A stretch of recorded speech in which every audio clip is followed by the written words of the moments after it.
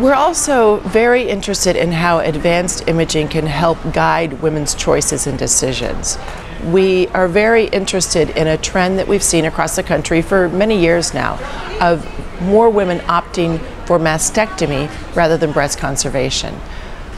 There were some centers that were concerned that women were opting for mastectomy rather than breast conservation when they were diagnosed with breast cancer because of MRI, that MRI was showing more disease than at first had been suspected on the mammogram or ultrasound, and women were very quickly saying, I just want to have my breast removed, rather than, well, let's find out what the breast MRI is showing and determine what the best surgery is.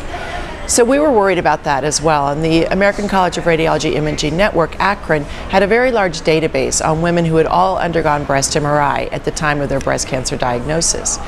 And what we found in that study was that there were very specific features of women that were correlated with the decision to have a mastectomy. Younger women were more likely to choose this, and that makes sense. They have a longer period of life where they would need to continue to be surveyed and worry about a second cancer event.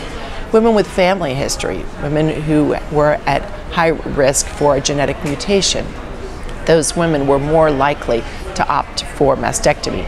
Interestingly, women with DCIS, a pre-invasive breast cancer, ductal carcinoma in situ, were more likely to opt for mastectomy. Maybe because with DCIS, it can be occult on imaging, so the margins are harder to get our arms around when we're trying to determine the best surgery. What we did not find was that breast MRI was correlated with mastectomy. So we looked at all the women who had false positive MRIs where we saw something that was suspicious and it ended up being suspicious enhancement but not cancer. There were no differences in women with false positive MRIs opting for mastectomy versus women with true negative MRIs. So that was reassuring because we don't want women to make decisions about mastectomy based on hearing that their MRI saw something suspicious.